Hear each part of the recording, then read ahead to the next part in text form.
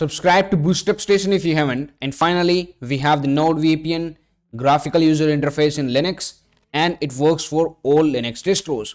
Here you can see right here. Just open up this link to download the graphical user interface of NordVPN. You have to download the compatibility file, okay, this one. And after downloading it, right click on it, copy, and you have to paste it into the home directory. Now you just have to extract this file into the home directory, okay. Right click on it, click on extract, extract to, and choose the home directory and click on extract. Successfully extracted. Here it is. You can also right click and click on extract here if it shows you this option, okay. So you just have to extract it. Double click to open it up.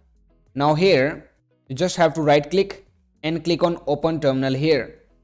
So we are in the terminal in this folder. So just type sudo space /install.sh and press enter. Type your user password and press enter. Now it will install the dependencies. Just type Y and press enter. It has got successfully installed and the shortcut is also created, okay. So now just go to your applications and search for NordVPN, and you can see that we have the NordVPN right here.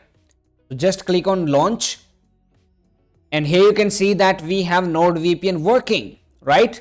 So just enter your email here and the password and click on login. The login is success, right? And you can see that we have all of the countries listed here. You can turn this option on to auto connect on the system restart. Make sure you turn this option on to randomize the MAC address.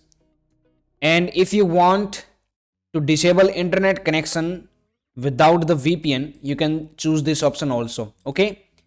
So just want to go to the United States and you can choose dedicated also. It also providing dedicated IPs.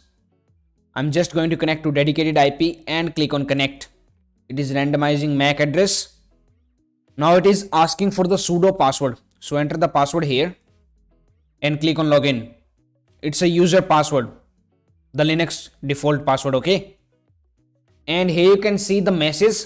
It has been successfully established. So let us check our IP now.